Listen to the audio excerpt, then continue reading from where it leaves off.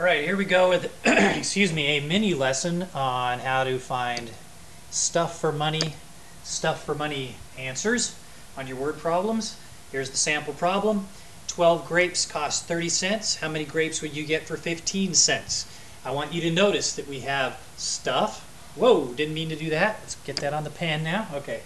Stuff, 12 grapes, for money, 30 cents. How many grapes, that's stuff again, for 15 cents. So we have stuff for money, stuff, oops, no dollar sign, stuff for money, right there. Now let's change that up and let's go to blue here. How about blue? Okay, so here's how we set up stuff for money problems. We're going to write our stuff for our money, use an arrow here, stuff for money. In this problem right here, you are going to do 12, still kind of big, 12 grapes. I put a G with it so I remember that that's my stuff. Draw an arrow and then write a cent sign with your 30 because you get 12 grapes for 30 cents.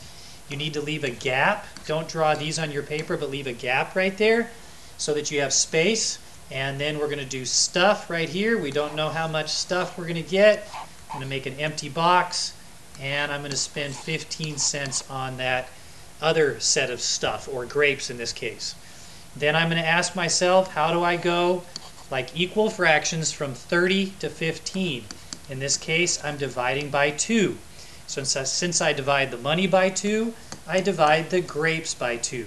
This could be multiplication in here, or it could be division. It cannot be addition or subtraction.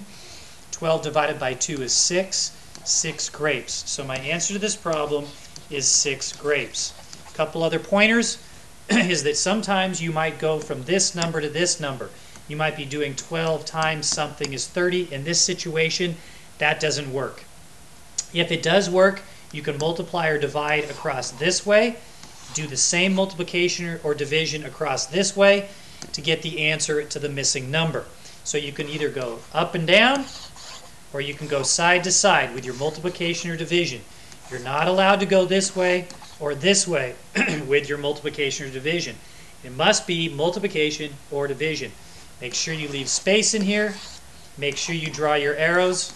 Give yourself plenty of room to show your work on these stuff for money problems.